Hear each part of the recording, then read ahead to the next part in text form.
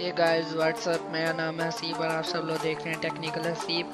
हाँ, मैं आपको बताऊंगा कि हम फ्यूल मोड कैसे इंस्टॉल कर सकते हैं GTA 5 में। तो फ्यूल मोड इंस्टॉल करने के लिए सबसे पहले ये 4 फाइल्स चाहिए। तो इन्हें डाउनलोड करने के बाद आप अपनी गेम की लोकेशन में चले जाएं। उधर जाने के बाद एक न्यू फोल्डर बनाएं जिसका नाम रखें मोड्स।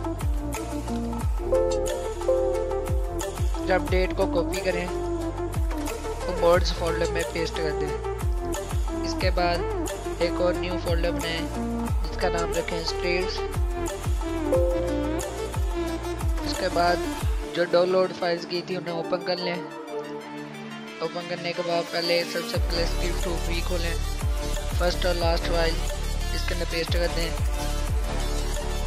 इसके बाद स्क्रिप्ट 2 डू नॉट नेट उसे पेस्ट कर दें। इसके बाद स्क्रिप्ट फोल्डर में जाएं, स्क्रिप्ट्स खोलें और इसे इसके अंदर पेस्ट कर दें। इसके बाद रिलीज को इसके अंदर पेस्ट कर दें। तो इसके बाद रन एज एडमिनिस्ट्रेटर कर लें अपनी गेम। तो गाइज अब हम गेम में आ गए हैं। गेम में आने के बाद आपको क्या करना है, कोई सी भी कर लें। तो आप देख सकते हैं मैप के ऊपर एक लाइन आई हुई है, तो हमारा फ्यूल बहुत थोड़ा है, तो वही है फ्यूल मोड। तो आप ये मैप में भी देख सकते हैं, ये आ गए हैं ब्लिम।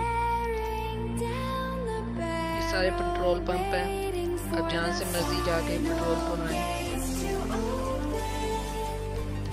तो अगर वीडियो अच्छी लगी तो प्लीज़ लाइक करें, शेयर करें और कमेंट ज़रूर करिएगा। चैनल को सब्सक्राइब जरूर करिएगा, बेल आइकन जरूर दबाइएगा। Thank you for watching, bye.